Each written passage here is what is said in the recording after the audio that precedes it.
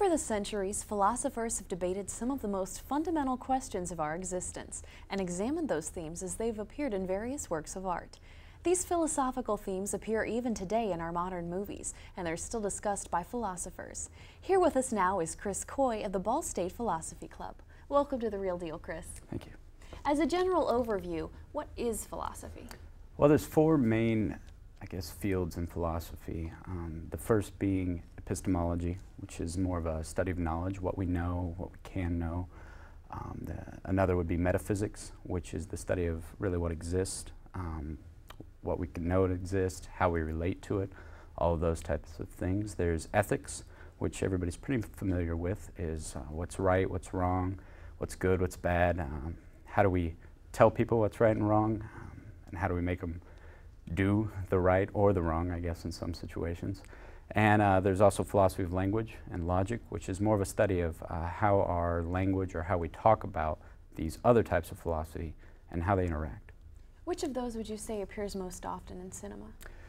I would say metaphysics appears most often in cinema. You have a lot of time travel, you have a lot of different worlds existing, fake worlds existing, things like that. But I think most prominent in what cinema does for philosophy would be epistemology, or different ideas of knowledge.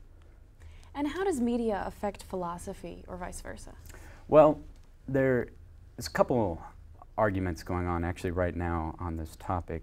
The main idea is that media in general, movies, TV, internet, all of these things have given us this wealth of knowledge and easy access to it, and we can exchange ideas quickly. And so a lot of people are arguing that this gives us a jump start or more of a quicker move to higher levels of knowledge. Though some people have arguments against that. For instance, we spend a lot of time watching previews or quick snapshots here and there, commercials, things like that, and we're only getting the real pertinent material and we're getting it quick. So we learn to quick read, we learn to just look at things quickly and examine it and run on. And a lot of people are questioning whether or not that allows us the time to sit down and really think deep about these issues as they come higher and higher down the chain, I guess. Right. Do you feel that philosophy is generally accurately portrayed in media? Philosophy is oftentimes accurately portrayed, but then twisted with drama, if that makes any sense. There's a lot of metaphysical or epistemological arguments that are real quickly portrayed in movies that seem like, oh, this is a great question, we need to really solve this. Then it seems a lot of times like the drama or the sense that you need to make it enjoyable for the audience can really take away from the stance or the philosophical movement that it's trying to represent. Which philosophical questions are good for movies to investigate? Well, like I said earlier, the time travel one turns up a lot, and it's an interesting topic. A lot of people like to talk about it, different ideas of time, different ideas of how we can travel in it. It's a metaphysical question, but it's one that can quickly turn sour. A lot of the movies that we've seen portray time, such as Terminator, or actually one of the recent ones called Time Travel, it inaccurately portrays it. It sets up a paradox that it can't be true. So when you change it quickly to that drama, or you just change it quickly to something that can't work, it seems to really misrepresent what people would understand about time or things of that nature. Do you feel that the media helps to popularize philosophy or hinders it? Well, the media does a lot of different things with philosophy. One of the major ones is it allows people to get an opinion out that wouldn't normally get it out. And a lot of times that can negatively or positively affect the situation. Oh, so how does philosophy expand cultures and help people's stereotypes? A lot of what philosophy and cinema will do is it allows a less dominant culture to voice their opinion to a larger group of people.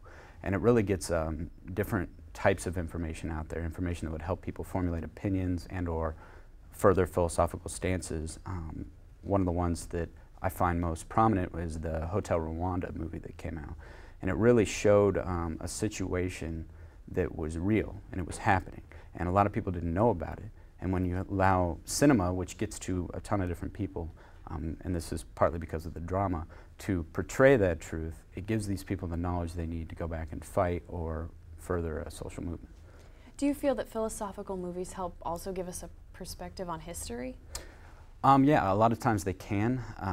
And again, it's taking the good with the bad, I guess. A lot of times they can distort, or you can have biases in movies. And that's another thing you need to be worried about from a philosophic perspective, is that someone can easily use this form of entertainment to propose a certain bias or propaganda. Hitler was huge on using entertainment or movies or television broadcasts to provide his knowledge, quote unquote, of the Nazi movement. And so those type of things you need to be careful of in these situations. All right, well, let's discuss some specific movies. Okay. Can you tell me some that are good examples of philosophy? Yeah, I guess the most famous that people have dealt with the most is The Matrix. The Matrix was a rather famous philosophical one. It had both metaphysical and epistemological type questions in it. You know, what is out there? Are we all just in a dream state right now? Is there something beyond that? And it also had epistemological questions as, you know, how do we know what's out there? Do we get feelings about it? Does someone have to bring us into a position where we can understand it? So that's probably the most famous of the examples out there now today. Some of my favorites, I guess, would be Donnie Darko. As a movie that was out a while back. It I think accurately portrays determinism, which is the idea that even though this guy went back in time, or he could understand what was going to happen, it was going to happen regardless, no matter what he tried to stop it, no matter what he tried to understand about it, which I thought was rather interesting coming from a culture or cinema. Some other good ones out there, like I said, Hotel Rwanda, I thought, while it wasn't a philosophical movie, it really showed a position that a lot of philosophical people are backing or behinding, that we need to really act in certain areas where people are being oppressed or even murdered, mass murdered, or even just murdered in the fact that they're not allowed to have their social movement represented. Well, can you name for me some misleading movies? Yeah. Actually, I could even say how The Matrix was a little misleading in the fact that a lot of the dreamlike states that they were proposing, with its particular quirks in it, or areas where it just didn't go right or wrong, don't seem to be accurate. It seems as though if things were really in a dreamlike state, that it would be in a specific dreamlike state and nothing else would go wrong with it. And they don't really follow up on this when they're writing the script, so they don't really care, I guess, what people are going to get from this. But you know, you get a lot of, for instance, intro students coming into philosophy thinking about that. Well, The Matrix definitely raised interest in philosophy. Yes, it actually did. Well, thank you so much for your time tonight, Chris. Thank you.